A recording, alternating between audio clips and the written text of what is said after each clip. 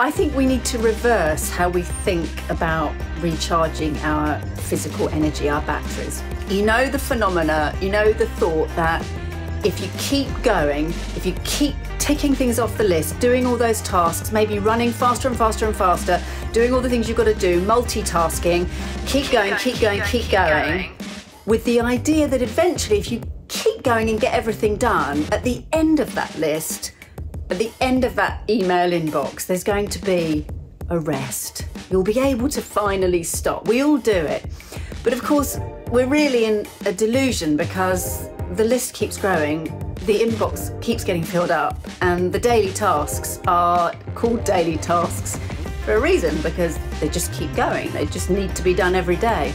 So I really, really think we need to reverse how we think about that physical recharge, that we need to stop first. Stop for a moment, just stop. Take a breath, take a pause, recharge a little bit of energy, whether that's through, a walk or just stopping, just taking a moment to regulate the heart rate and the nervous system.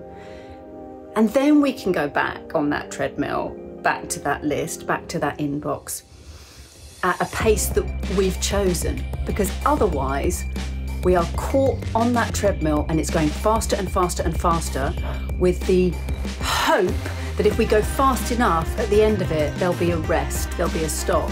But of course there isn't. We just keep going faster and faster and faster. So stop first, take a moment, regulate. Now set your own pace. Go back to your list, back to your inbox, take it at your pace. When it feels like it's going too fast, stop again. Take a moment, recharge physically, set your own pace again. There is no fantasy rest at the end of that spinning treadmill. You can decide to stop first. I wish you all the very, very best. Stay well.